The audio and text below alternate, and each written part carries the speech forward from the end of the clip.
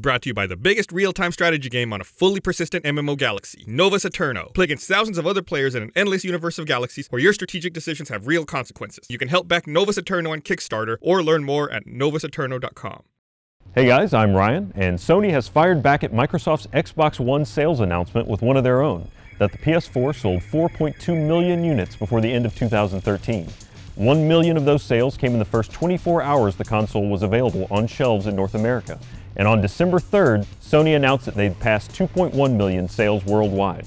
In the following 25 days, they proceeded to double that number. Sony's Andrew House is understandably happy with the console's sales performance so far, saying, "After a remarkable launch, we look forward to bringing even more exciting content and continuing to explore the power of the PS4 system by adding new features and services." Sony has also announced that the PS4 now accounts for 20% of all Twitch streams, up from 10% on December 10th, with 1.7 million total broadcasts streaming a cumulative 104 years of content so far. They've also announced that Gaikai, the cloud streaming service that they purchased in 2012, has become PlayStation Now, the service Sony will use to stream previous generation games to PS4, PS3, and Vita, as well as TVs, smartphones, and tablets. The service isn't available yet, but most 2014 models of Sony's Bravia line of TVs will support it when it does launch. They're demonstrating the service at CES with major titles The Last of Us and Beyond Two Souls, and intend to launch a closed beta in the US later this month for a full release of the service in the middle of the year. Unfortunately, this good news doesn't apply to Europe. Sony isn't yet ready to discuss their launch plans for PAL regions. Sony's Fred Dutton explains, "Europe is a considerably more complex region, with a huge number of different providers and varying connection speeds from country to country.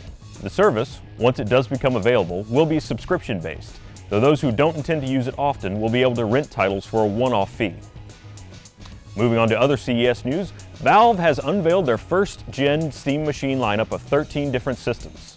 In addition to the ones we reported yesterday, there are 10 new configurations for Valve's Linux-based Steam OS moved to engage living room gamers in PC gaming. Falcon Northwest's Tiki machine will range anywhere from $1,799 to $6,000 depending on your configuration with an NVIDIA GeForce GTX Titan graphics card, customizable CPU, and anywhere from 8 to 16 gigabytes of RAM and up to 6 terabytes of storage. Gigabyte's Brix Pro will have an Intel Iris Pro 5200 graphics card, Intel Core i7-4770R processor, 8 gigabytes of RAM, and a 1 terabyte hard drive. Alternate will offer a $1,399 machine featuring a Gigabyte GTX 760 graphics card, Intel Core i5-4570 CPU, 16 gigs of RAM, and a 1 terabyte solid-state hybrid drive. iBuyPower, which was previously announced but not covered yesterday, will start at $499 and have a Radeon GCN graphics card, quad-core AMD or Intel processor, 8 gigabytes of RAM, and at least 500 gigabytes of storage. Material.net's machine will be priced at $1098 and come with an MSI GeForce GTX 760 OC graphics card, an Intel Core i5-440 CPU, 8 gigabytes of RAM, and a 1 terabyte SSHD. Origin PC's Kronos machine will be configurable up to two 6 gigabyte NVIDIA GeForce Titan graphics cards, a 3.9 to 4.6 gigahertz Intel Core i7-4770K CPU, and flexible RAM and hard drive options.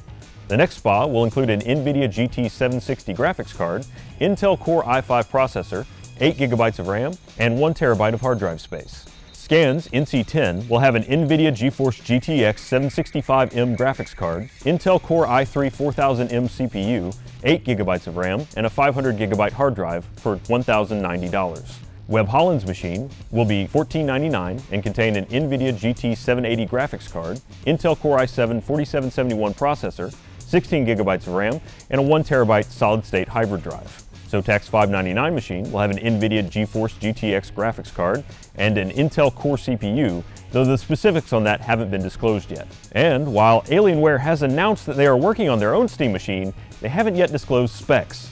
Beyond that, it will use an Intel-based CPU and NVIDIA graphics card. Not to be left out, Razer has announced a new modular gaming PC concept codenamed Project Christine. This is anything but a living room PC and is designed with the hardcore PC gamer in mind.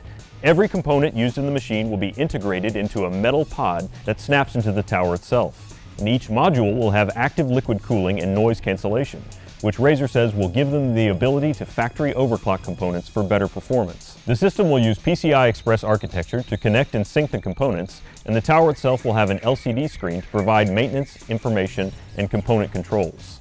No release date or pricing is available yet, though it could see a release sometime later this year, and given the revolutionary nature of the design, don't expect it to come cheap.